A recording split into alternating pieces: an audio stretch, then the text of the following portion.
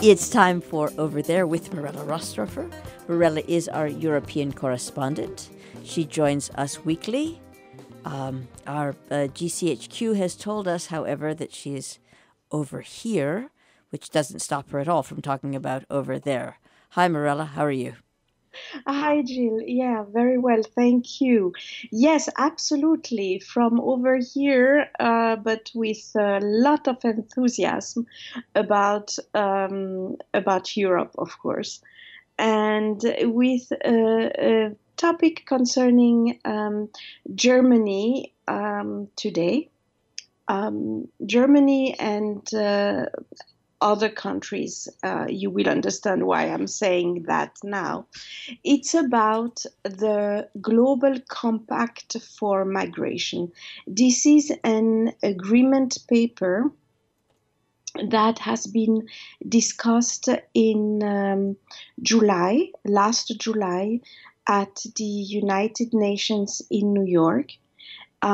It's a paper that is supposed to help regulating and bringing some harmony in how to deal with the huge wave of migrations that we are having, not only in one country but in many countries of the world. So this paper has been signed at the beginning by everybody except the United States. And then after that, Australia also pulled out, and different other European countries, by the same token, also pulled out. Those are more or less the usual countries that don't envision the world the same way. That is Hungary, Austria, Poland, Slovenia, Croatia, Denmark, all countries that do not want to sign this agreement in Morocco on the 10th of December 2018. Basically, this paper is absolutely not legally binding. That is the thing. It doesn't oblige any country that signs it to any sanction if certain clauses are not followed. It's almost like a letter of intent, and supposedly trying to bring people together on how to deal with migration, as I said before. So what are the points in there? Some of the points that I would say are the most interesting in terms of how to implement them would be to facilitate sustainable livelihoods in countries of origins. So one of the problems of migration, obviously, it's the fact that people are not able to have a decent life in their country of origins. And whatever the problem is, one of the solutions that is always talked about is how to help that becoming possible. Of course, it depends very much on what the problem is. Is that a political one? Is that an environmental one? Is that a social one? So such paragraphs, such clauses are very loose, and one would almost think not really helpful, even though it comes from a good intention. But the array of problems that could be the reason of departures are so different from each other that it's difficult to see how to act on those problems without interfering in the politics of a independent country. Another clause that is very important is how to care, how to assist, how to respect people who need to migrate, and basically how to continue apply human rights. And as we know, this is something that don't necessarily happens when countries face big waves of migrants.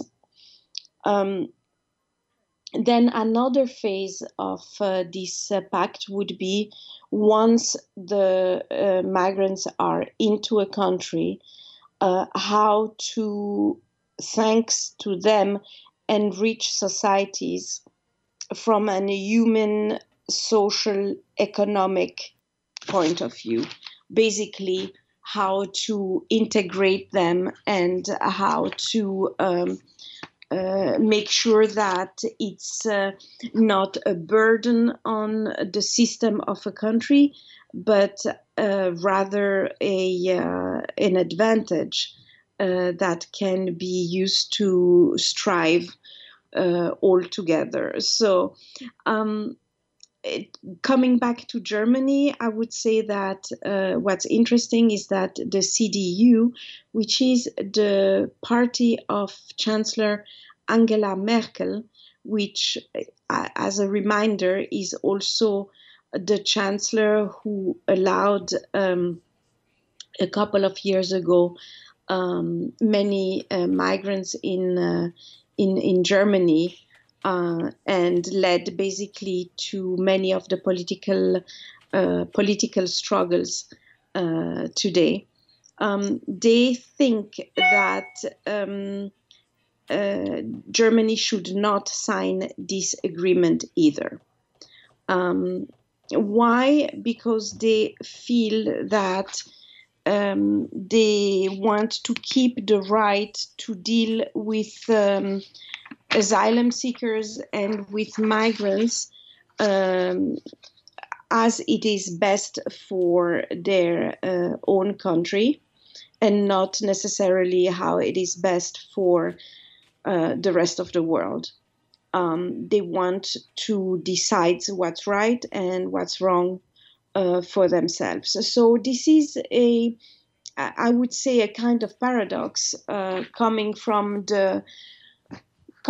the party who actually, until now, really encouraged taking in migrants and asylum seekers in order to help them integrate in the German society. It also shows that after having now had all these losses in German states, they are definitely trying to counter that by taking a harsher stance on topics that have been now used by the extreme right in order to advance their agenda. So this is a topic that is also very much discussed in Switzerland. It's very unsure who is going to, at the end, sign this paper in Morocco on the 10th of December. But I feel that this is especially interesting because at the beginning there was like a consensus about this paper and a clear majority about it, especially because it's legally not binding. And now countries are trying, because of the political fractions, because of the rise of the extreme rights, parties that were more open to immigration are also taking a much harder position in order to secure their own political future which is in truth definitely now in danger if you look at the last German results in different states. So it's interesting to see that parties are basically struggling for survival, and it takes what it takes, and there are changes of opinions coming up in order to be able to stay on that political landscape. Thank you very much, Mirella Rastorfer. Over there. My pleasure.